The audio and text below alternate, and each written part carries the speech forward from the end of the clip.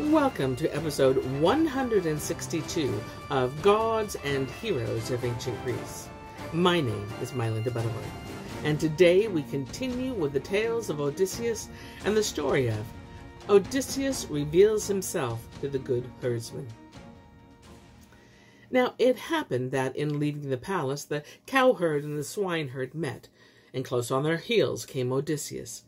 He caught up with them just as they closed the door to the forecourt behind them, and said to them in a low voice, "I should like to tell you something, my friends, but only if I can rely on you. Otherwise, I had better keep silence. So first, let me ask you something. If a god suddenly brought Odysseus home from alien lands, whom would you side up with, him or the suitors? Tell me quite frankly." "Oh, Zeus on Olympus," exclaimed the cowherd, "if my dearest wish were granted, if Odysseus really returned, you should see me fight for him." And Eumaeus too called on all the gods to send his master home. When Odysseus had thus made sure of their faithfulness, he said, "Well then, this is what I have to tell you. I myself am Odysseus. After 20 years, after unbearable hardships, I have returned to my native land, and find only you two of all my servants ready to welcome me, for I have not heard anyone else implore the gods to send me home. As soon as I have destroyed the suitors, you shall have your reward for this. I shall give each of you a wife and fields and a house built close to my own, and Telemachus shall treat you like brothers. But to convince you that I am telling the truth, I shall show you the scar from the wound a boar once dealt me when I was hunting." With that, he pushed aside his rags and bared the long scar, and the two herdsmen began to weep, clasped their arms around their king, and kissed his head and shoulders. Odysseus kissed them too, and said, "Do not give way to past grief or present joy, for no one in the palace must know I am here. Let us return to the hall singly. The suitors will not want to give me a turn at bending the bow, but you, Eumaeus, shall take it up boldly and hand it to me. When you have done this, order the handmaids to lock themselves into the women's chamber. No matter what they hear from the hall, shouts or groans, let none of them dare rush out, but let them stay at their work. You, dear Philoetius, shall see to the outer gate, bolt it well, and secure it with a rope." When Odysseus had given these directions, he returned to the hall, and the herdsmen followed him in. Eurymachus was turning the bow this way and that over the fire, but he could not bend it.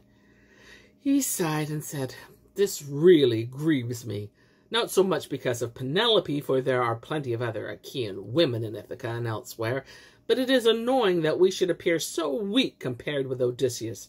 Our very grandsons will taunt us with our failure." Antinous, however, reproved his friend for these words.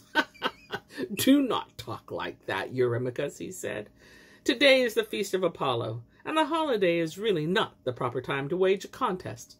Let us put aside the bow and go back to our cups. The axes can wait where they are. Tomorrow we shall make an offering to the archer Apollo and try again." But now Odysseus turned to the suitors and said, "You do well to rest today. Tomorrow Apollo the far-darter will, let us hope, grant victory. In the meantime, let me try the bow and see if there is anything of my old strength left in this miserable body."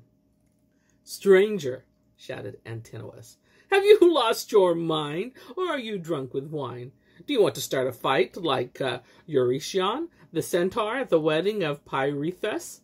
Remember, he was the first to fall, and so you too shall be killed the instant you take the bow in hand, and no one among us will defend you." Here Penelope intervened. "Antinous," she said in her gentle voice, "how unbecoming it would be to exclude the stranger from the contest.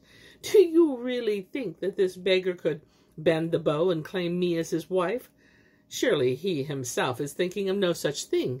It would be quite impossible, so you need not be in the least disturbed." "What we are afraid of, O Queen," answered Eurymachus, "is the gossip that will spread through all of Greece, They will say that only inferior men, not one of whom was able to bend the bow of immortal Odysseus, courted his wife, but that in the end a beggar from heaven knows where bent the bow effortlessly and shot the arrow through the 12 axes.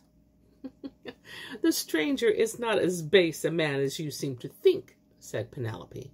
Look well at him, and you will see how tall he is, and how solidly built. Besides, he claims he is the son of a nobleman. Give him the bow. Should he bend it, his only reward shall be a tunic and mantle, sandals, a spear, and a sword. When I have given him these, he shall go wherever he likes. Telemachus interposed at this point and said, Mother, no one but I has the right to give or withhold this bow.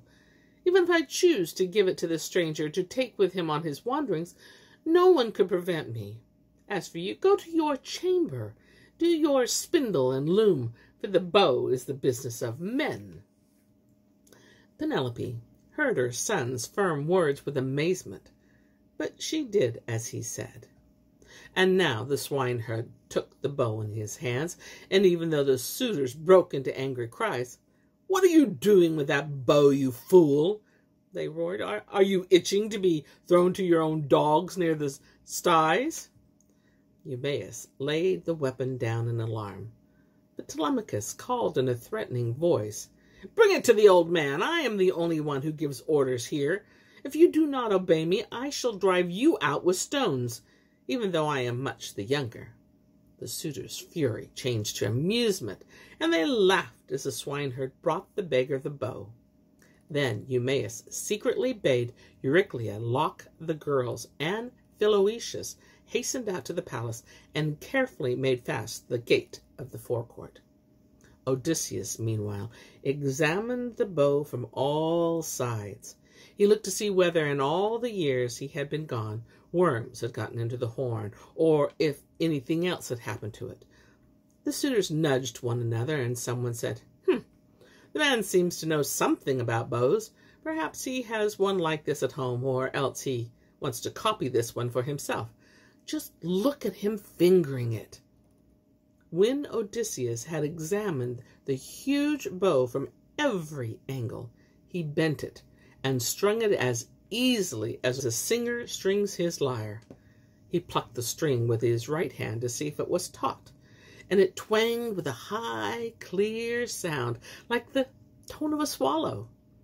When they heard it, the suitors winced and grew pale. But Zeus sent thunder down from heaven as a happy omen.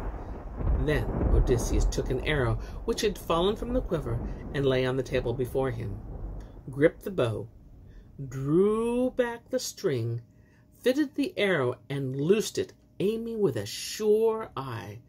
And the shaft flew through every hole of the 12 axes from the first to the last.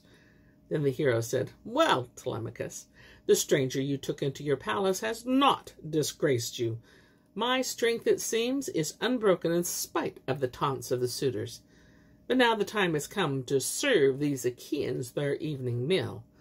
Let us see to it before it grows dark, and later we can have lyre playing and singing and whatever else befits a feast. And as he spoke, Odysseus gave his son the sign they had agreed on. Quickly, Telemachus slung his sword over his shoulder, took his spear, and hurried over to his father, armed with gleaming bronze. And here's where I end my tale for today. But I'll be back with more tales. Many more tales. Until then, my friends, enjoy the journey.